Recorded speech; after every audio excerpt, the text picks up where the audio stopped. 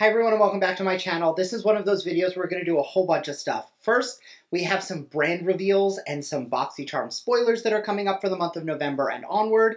And because it's the end of the month and I only had a couple spoilers, that wasn't going to be a whole video. So I'm also going to be doing my favorites and flops for the month of October, which are all of the products that I've loved through the entire month, what I ended up grabbing for again and again and again, some of which I've only used a handful of times, but I already know I love. So if that's something you're into, make sure to keep on watching and don't forget to subscribe because I upload every other day and that'll be the best way to stay up to date on all the fun stuff I'm posting. So if you want to jump into my favorites and flops for October, as well as some Boxycharm updates, spoilers, and some brand reveals, stay tuned.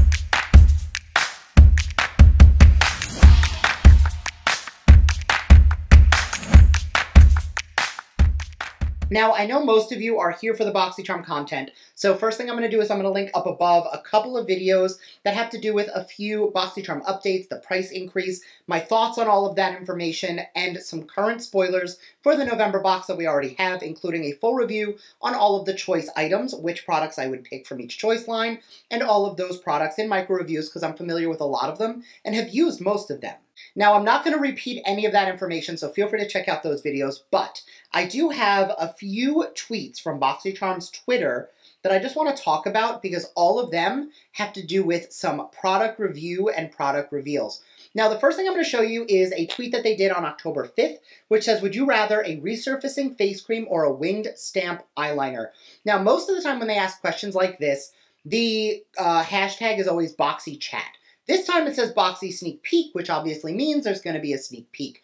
Now, of the brands that Boxycharm had mentioned were coming that we haven't seen yet, the first product that I'm going to unofficially reveal, I'm going to say is the Kaja Stamp Eyeliner.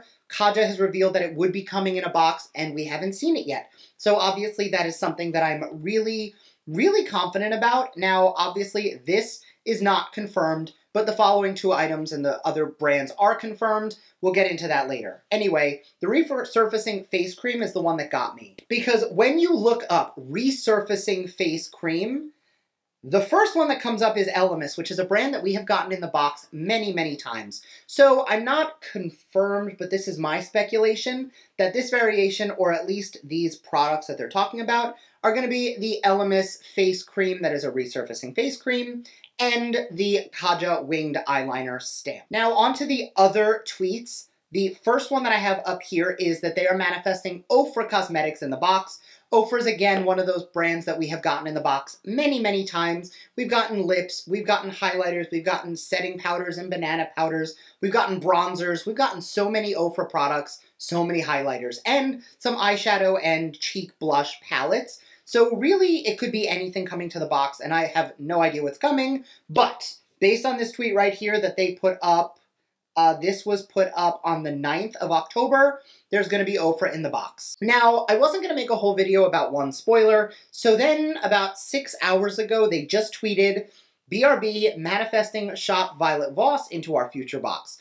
Now, Violet Voss makes some amazing eyeshadow palettes. I've also used a bunch of their brushes, which are also super high quality. Not a new brand to the box. It's something that we have absolutely received before, but it is a brand that I've never been unhappy with, so I'm really excited for the opportunity to get them. Let me know down below, are you excited for the potential Kaja stamp or the resurfacing cream, potentially from Elemis? And which brand are you more excited for? Violet Voss or Ofra? Because honestly, I would really love to get my hands on both. Now that we got the Boxycharm spoilers out of the way, I do want to jump into some favorites and flops, many of which came out of Boxycharms as well. So I only have one flop this month, and I'm going to start with that. This is the MAC and Aaliyah lipstick in the shade Street Thing. I'm going to link a video I did, which was my Tribe unboxing for the month? No, it was my Chic Beauty box. And it came with this lipstick. It was super, super dry. And based on the fact that this came out in 2018, I think it's just that I got sent an expired product because I have a lot of MAC lipsticks, and I don't think it's the formula because I've never experienced this with a MAC lipstick, but it is super dry. But even in spite of that, it's a beautiful color. It just takes a lot of warming up before you get the full color payoff. Now, obviously, a black lipstick is something I really only wear one season out of the year anyway, but it just ended up not working out for me in that video. I had to take my lip off and ended up putting something else on, and it was just a mess. Jumping into my favorites, because there's a bunch of them. First, I want to talk about the Aether Beauty Big Bang Mascara. Now, I am wearing it today. I tried it on camera for the first time, but I was actually on set for the photo shoot for Aether when they did this. So even though I've only used it on my own eyes once, I have applied this to models several times throughout that day where I did makeup for that shoot, which was honestly really exciting, and I think it turned out really, really well. I love the formula. It has black diamond in there, which are going to help to condition your lashes. There's quinoa, which is very protein heavy. This is not sponsored, and like, I'm not getting paid to say this, but I'm really happy with the formula. Definitely has made its way into my top 5 mascaras. I'm going to have to play with it more to see based on what my lashes need, if it's something that I really, really will continue to know and love and use. It's one of those things where I like a lot of lift and curl to my lashes, and this is definitely more of a volumizing mascara, so I do need to play around with it a little bit more to see if it's really good for me. But on all of the models I put it on, there were no peeling, flaking, crumbliness, and there didn't seem to be any issues with water. So I'm not going to say it's waterproof, but lightly water resistant, I would say. But yeah, definitely something you will expect to see more of. While we're on the subject of Aether, the lipstick I'm wearing today is actually the Ruby, the color is Ruby, but it is the Radiant Ruby Lip Cream as well. This is the color I have on today, and it's really pretty. I do want to shout out one other color because they have 6 of them, but my 2 favorites are Ruby and Dream. This is like my perfect nude lip. I don't have it on, obviously, but I will be wearing this on camera in a future video. It looks a little more taupey and darker in the tube, but when I swatch it, it is like the perfect nude mauve-y lip tone for my complexion. And even if you're a little darker than I am, I think you could really like this shade.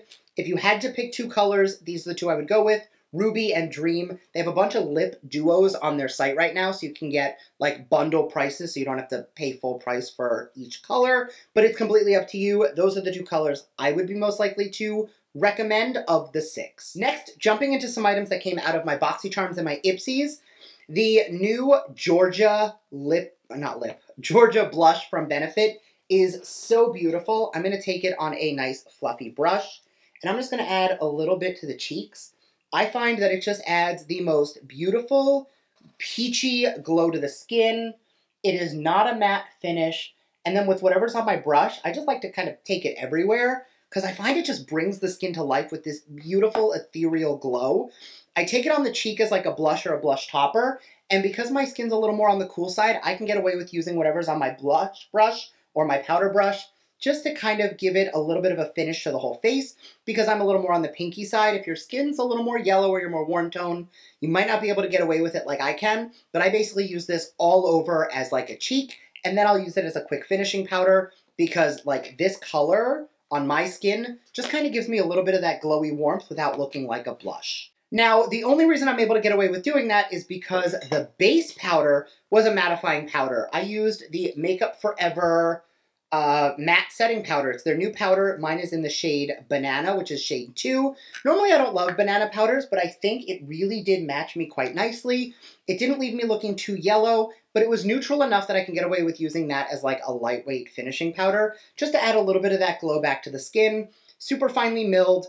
It did come with the powder puff that I didn't use to apply the powder, but I did use it to kind of like pick up and move the powder around. But it's that really velvety finish. I'm actually going to try this next time because I want to see how this works for like pressing powder in. I really just used it for finishing, but it was a really great product. Also out of my Boxycharm, the Maneater Lip Plumping Gloss from Tarte. I don't normally go for plumping lip glosses, but it was so beautiful and felt so luxurious on the skin that I was really happy to play with it, and I have now worn it 3 times since then, which for me is a big deal. I don't normally reach for things that many times in a row, so definitely a win for me. And I do have 2 palettes I want to give the like fall favorite stamp of approval to. The first came out of my Boxycharm. It was the Ace Beauty Falling For You palette. This is the most beautiful fall toned palette because it's not something you'd expect. You know, I would expect, I'm not going to throw shade because this is the other palette that I'm loving this month, the ColourPop Original Hocus Pocus palette. That's what you would expect a fall tone palette to be. This is still fall while being so much more vibrant. So I love them both because they do opposite things. This gives you these bright, rusty, warm tone, even like tangerine-y pumpkin colors. Beautiful and very fall without being obviously fall. Whereas this is your traditional like olive and maroon with those shimmers that coordinate. kind of color. I love this palette. I get one of my favorite go-to smoky eyes out of this palette. I'm actually using one of the shades here on my lid today because the palette I used, the color wasn't quite vibrant enough, but I love getting like a neutral olivey smoky eye out of this palette. With this one, I love taking that purple just to give me that like grungy vibe while I go in with literally any of the other shimmers, and a tiny bit of that warm orange in the crease just to warm things up. Anyway, those are my favorites and flops for the month. These are the products I have been loving, as well as some updates and spoilers coming from Boxycharm. A couple of them are unconfirmed and they're just my speculation, and then obviously some of them are brands that Boxycharm straight up said, we are manifesting these brands into a box. Let me know all your thoughts down below. I would love to hear it, and I will see you all in my next video. Bye!